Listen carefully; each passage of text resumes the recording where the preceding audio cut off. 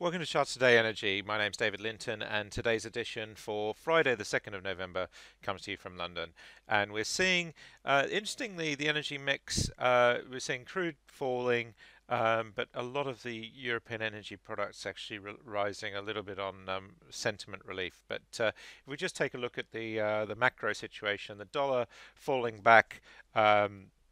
Quite substantially over the last 24 hours. So that's just put us into short-term bearish mode, but still long-term bullish. And if we look at the euro against the dollar, we see that we've jumped to a bullish position this morning. We don't have any upside targets yet on the 60-minute chart, so we do still have downside targets hanging over us. And interestingly, this downside target on the euro never actually got quite activated. So it looks like for the moment we're still a little bit in limbo.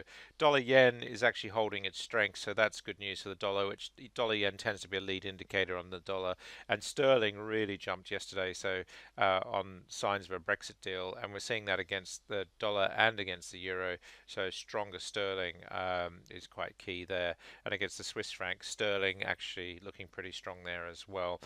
Stock markets recovered quite sharply yesterday, and we're seeing the recovery coming back in. But interestingly, the move to a lower high and then a lower low would still be very bearish for the market. But we're no means out of the woods in terms of global sentiment on stocks. And Apple, having come out with results last night, will be key for whether the markets rise or not today in the US. Looking at Europe, though, we're up just under 1% in UK, and in Germany we're up over 1%. Gold looking stronger as well, so we're seeing the gold price back to short-term bullish, reflecting really still some flight to safety.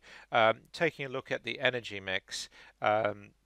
This data all coming from Thomson Reuters Icon. We see here with Brent, we're actually just diving this morning at the opening and hitting those downside targets. And interestingly, on the 1 minute chart, we don't really have any new downside targets left. They've all been met. So it's now a game of waiting for the next targets. But looking at the 60-minute chart, we see here again we don't really have any clear downside targets. This will produce a very big downside target when the fall finally stops, and we still do have a target of $60 for Brent crude, which seems nigh on impossible, but we're seeing the daily chart now turning bearish as well. So we're now hitting levels that we haven't seen since August. So crude looking particularly bearish on the short and medium term charts.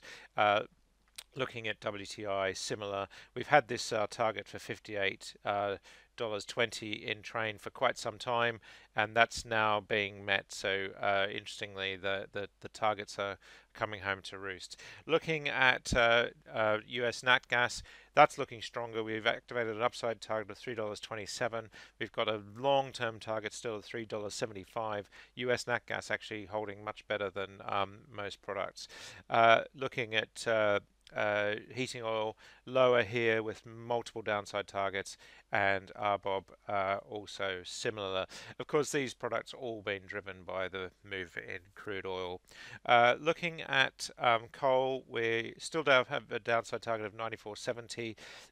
Again, this is on icon data. If you're running on your Trayport screen, you'll have higher visibility on higher liquidity, so you'll have higher visibility on the targets. Keep an eye on these 1 minute charts. But we saw here coal this week lurching lower, little relief rally lurching lower. We're up this morning, but it's interesting to see how we progress from there. And looking at Richards Bay, also we've still got long-term upside targets, but bearish in the short term. Emissions up 3% this morning, but and really starting to melt on the daily chart. And again, no clear targets because we're really waiting for that target to kick in. And then NBP also looking higher this morning, so we're seeing increases there, and also on TTF as well. German gas still in its downtrend. Italian gas is up, but still in its downtrend. German power actually looking better this morning, so we're up 2% there as well, and French power 1.7% higher. So generally speaking, we're seeing the European energy products higher for today. That's it for today. Until Monday, happy charting. See you then.